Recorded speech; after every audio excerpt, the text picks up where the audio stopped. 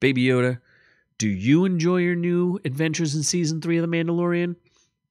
No, you don't, but you'll have more toy friends and more merchandise to talk to. Why would you even say that?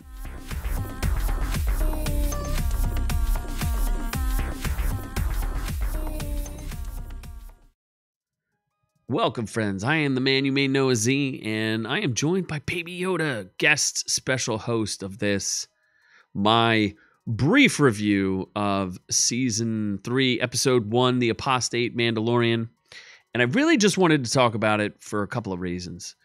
My initial reaction was that this was terrible, and I was absolutely floored at how bad the writing was, how awkwardly paced it was, and when I watched the end credits and I saw that Jon Favreau had written this, I was like, what? I was astonished.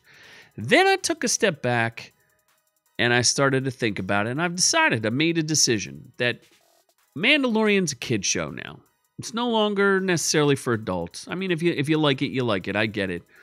But I'm going to point out some reasons as to why this show is for kids, and you're looking at one of them right here. So let's look at some, at least one article. Now, this article is from The Verge, and they're lauding how Mandalorian Season 3's premiere was a return to a simpler, safer Star Wars storytelling. Safer. Did you feel safe, Baby Yoda? I felt pretty safe. Now, this will have some spoilers, but what I'm just trying to illustrate either the really terrible story writing or the fact that it's supposed to be like darts all over the place because it's supposed to be amusing for children, not for adults. And the only thing that was a little weird to me is if you did not watch the Book of Boba Fett, which I did and I reviewed probably up here somewhere, you did not see the Book of Mandalorian Season 2.5, and you're going to miss a lot of plot. You're going to see a lot of stuff, and you're going to be like, when did Mando get a new ship? When did Baby Yoda come back? What? I've watched other reviewers, and they were like, I must have missed something here. You came back. You certainly did. And so you're going to miss a bunch of things, but the first part, I thought that they're making a mask for a new Mandalorian, not new Mandalorian, whatever. I guess he's a Mandalorian. I still don't know why they call this guy Mando. It seems like a racial slur to me. But they're making a new mask, and they're giving it to a kid. And here I thought it was Jin Jorin, whatever his name is, Mando. I thought it was him as a kid getting his first mask, and them kind of giving you more backstory on why he has to wear the mask and why he's so obsessed with getting back in with his old like Mandalorian peoples. I get it. But they didn't do that.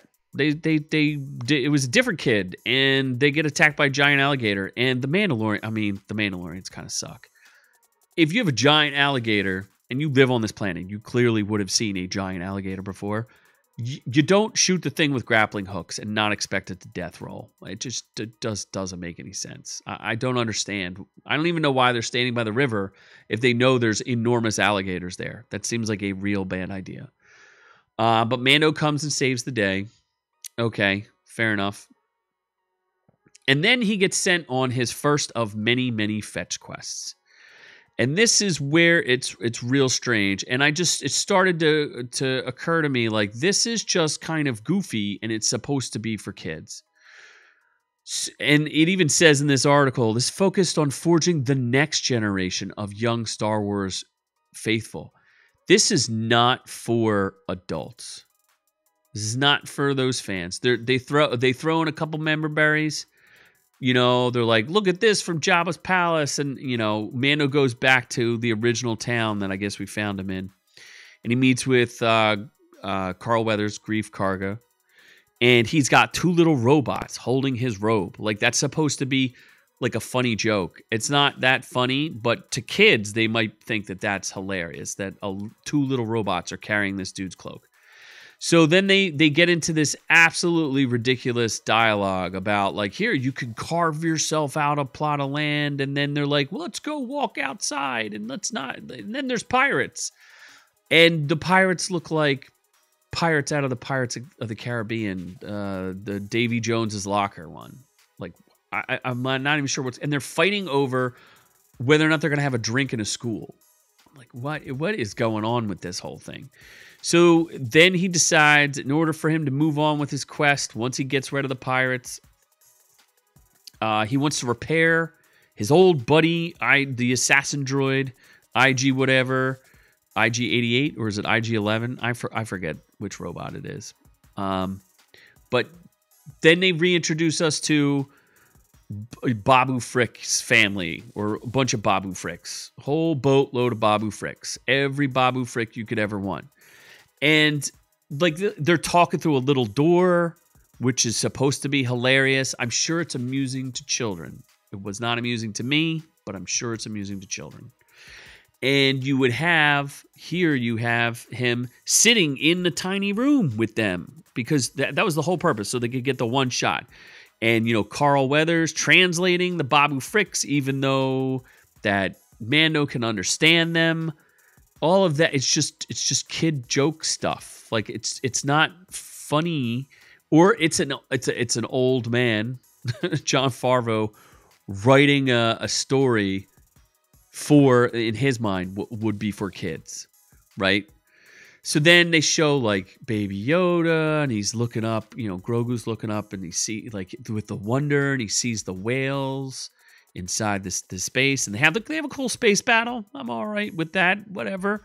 But he goes, you got cargo, target lock on them. Here, I can directly contrast this with Andor, which had one of the coolest space battle scenes I think I have ever seen in Star Wars, almost period. If you missed Andor, a lot of people don't. It's very slow burn. You got to like that type of thing, but it has one of the best season finales I've seen in anything ever, at least in my opinion. I really enjoyed it. I know a lot of people don't agree with me, but it was a very serious take on Star Wars, maybe a little too serious. But there was definitely there's a battle scene where there's a ship that's about to get captured, and he has these devices that help him escape from a tractor beam, and it does like all this crazy stuff, and it's just an amazing battle, crazy, like great special effect. Everything just looked brilliant. And then in this, it's like, Mando's gonna get shot. They have target lock, and then he's just, nope, don't trust pirates, kid. And then he hits a button and just flies right past them. Like, okay, it didn't even matter. I just felt like everything was to show off like new toys. Like, Baby Yoda really loved Babu Fricks, so get him a Babu Frick he can hang out with, the little friend. I've got the Baby Yoda with the little frogs, that he can eat the little frogs. Well, now he can eat the Babu Fricks. And space pirates, get the new space pirate ships and the space pirate set and the space pirate capital ship. And, so I still don't think it was very good, but I understand what they're doing. They're taking their one hit and they're hoping that they can pick up some fans, especially young fans. So they're going to cater to the young kid audience.